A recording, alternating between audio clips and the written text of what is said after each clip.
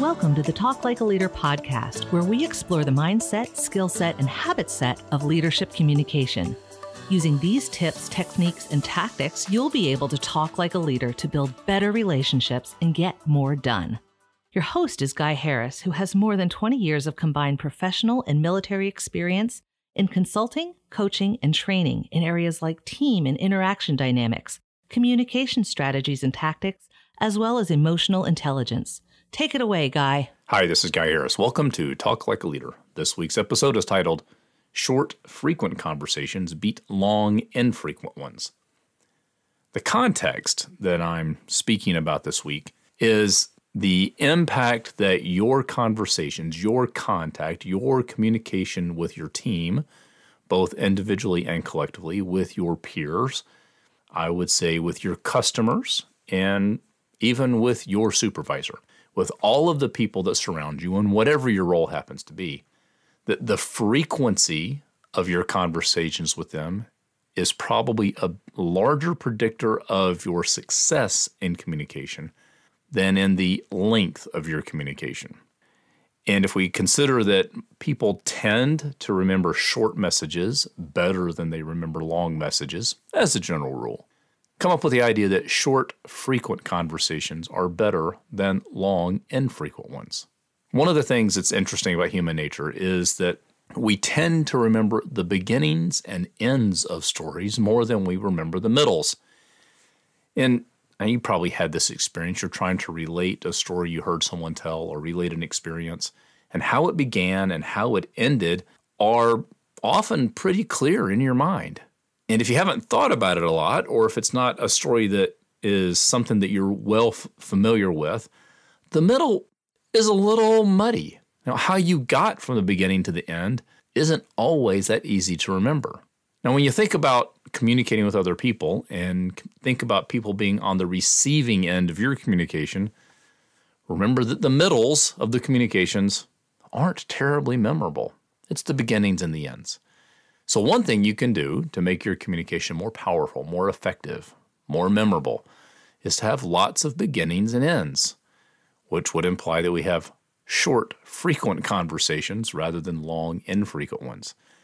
Better to have 4 or 5 short conversations with a person spread over a day or two than one really long one at the end of the week. So people remember beginnings and ends more than they do middles, and we'd like to have lots of beginnings and ends, so we have lots of things to remember.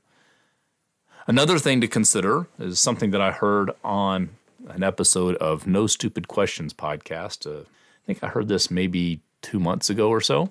There was some research in terms of happiness and satisfaction that Angela Duckworth, one of the hosts of the No Stupid Questions podcast and also the author of the book Grit, shared. When we look at happy experiences we have in life, it tends to be the number of happy experiences we have that are the greater predictor of our satisfaction than with the length or intensity of the happiness.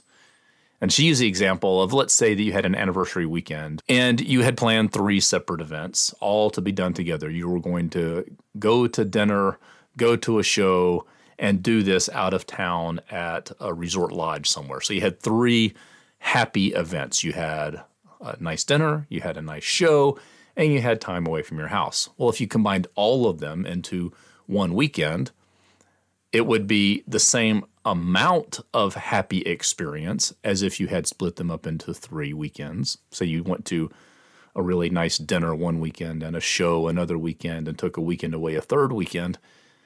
You'd have the same amount of happy experiences, the same number of happy experiences, yet the 3 individual happy experiences spread over 3 weeks would probably have a greater positive impact on your happiness and just general good feeling about your experience with life than the single event where you combined all 3 of them into like one night or 1 2-night stay. We'll take that same idea in terms of our conversations and how they contribute to the strength and quality of our relationship with others.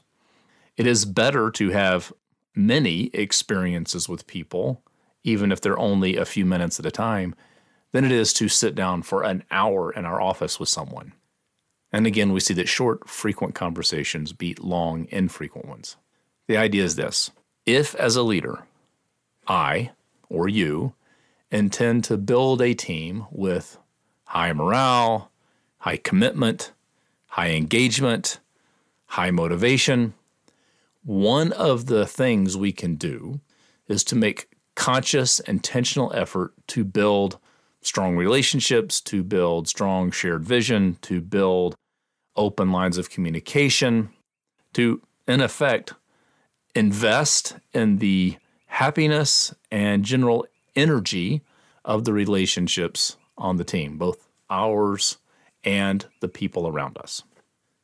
So if you'll remember that short, frequent conversations beat long, infrequent ones, make sure you're building in lots of little discussions and little touch points with people rather than planning the long once-a-month ones. You can talk like a leader. This has been the Talk Like a Leader podcast. You can listen to this show every week wherever you get your podcast. If you haven't, be sure to subscribe so you never miss an episode. I'm Guy Harris, and thanks for listening.